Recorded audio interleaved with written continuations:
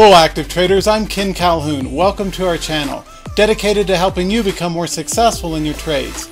In this episode, we're going to look at my #1 favorite day trading pivot play. Instead of trying to buy things that have sold off and trying to bounce, there's another way to trade pivots that you'll be especially keen to learn about. Coming right up.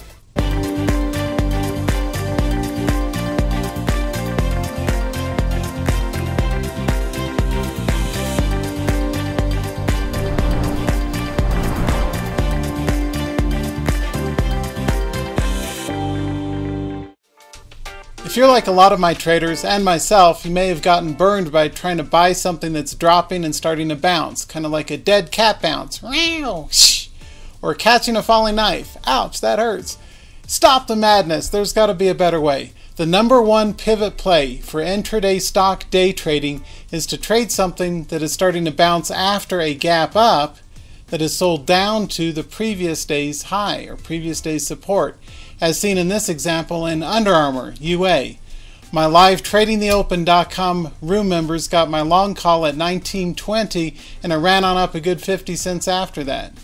The trick is always to buy strength. So a pre-market gap up is strength, the very best strong chart pattern out there.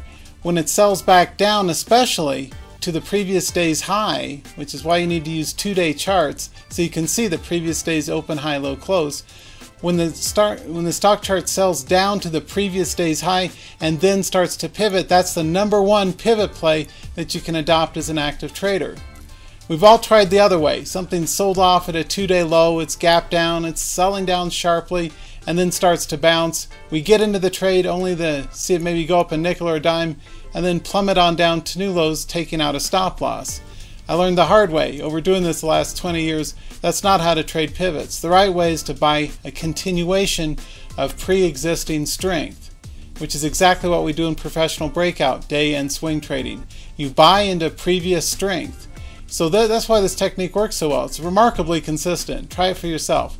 But look at the chart for UA for today and see the 19.2 long trigger that my live room members got.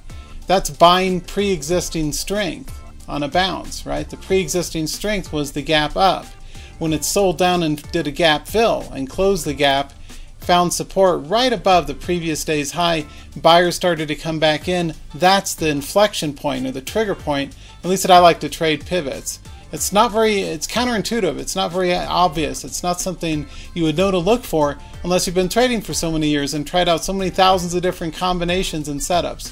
But a gap up that fills down to the previous day's high, not earlier, sometimes you'll get a mean reversion pivot, 50% bounce. That's not as consistent though as something that fills all the way down to the previous day's high and then starts to pivot. That's a very smart, intelligent place to put a pivot trade on, especially for a stock day trade. So I hope this has been of help. Until next time, trade with passion, trade with really tight stops, and trade to make as much money as you can in your active trades. I'll see you next time. Also too, if you have any questions about this strategy, be sure to leave your comment in the area below.